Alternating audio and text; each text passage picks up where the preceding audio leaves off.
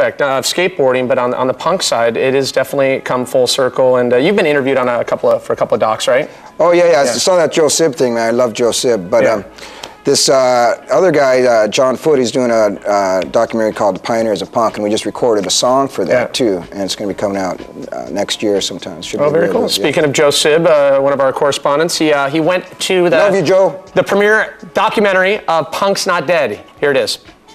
Hey, what's up? It's Joe Sib from Side One Dummy Records, and tonight I'm at the premiere of Punx Not Dead, a look at 30 years of punk rock, and everyone is in this film, from Henry Rollins to Tim from Rancid to Billy Joe from Green Day. We're going to be hanging out with a lot of people tonight, talking about punk rock, where it's been and where it's going.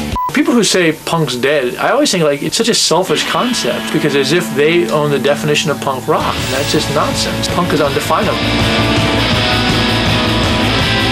What was the hardest thing about making this film? I mean, you covered 30 years of punk rock. That's a lot of music. That was probably the hardest thing. I mean, just trying to condense, so much great music into such a short period of time. It's been 4.5 years in the making. It's been a really long time. There was so much territory to cover. How did you guys make that happen? Basically just focus on the bands that are still doing it today. That was the genesis of the idea. See who's out there, so old and new. Today, punk rock seems like it's bigger than ever. Why do you think punk rock is so important today, Monkey?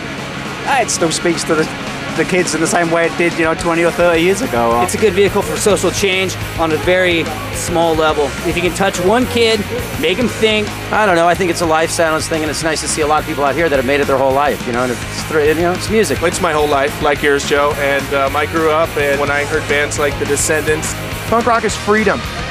Did you feel when you started Youth Brigade and started BYO Records that it would still be going as strong as it is today? Hell no. You know what, I mean, when we started, it was like, you never thought past 5 years. Absolutely not. 30 years later, I gotta ask you, Pete, that.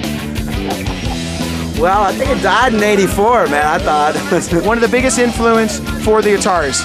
It was definitely Jawbreaker. Bad Religion, for one, right away. All the 60s, the Kinks, the Move, the Beatles, the Stones, but it all got pompous, and something had to be done.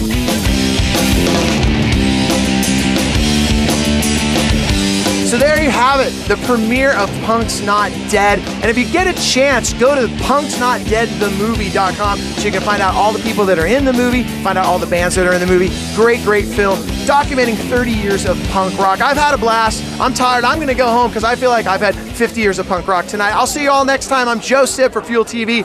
Thanks a lot, Joe. Do not want to forget the Birdhouse Am. Still to come, Daily Dubs, and one more performance by JFA. But first, we check in with Chris Pastras in this week's Guide by Scion.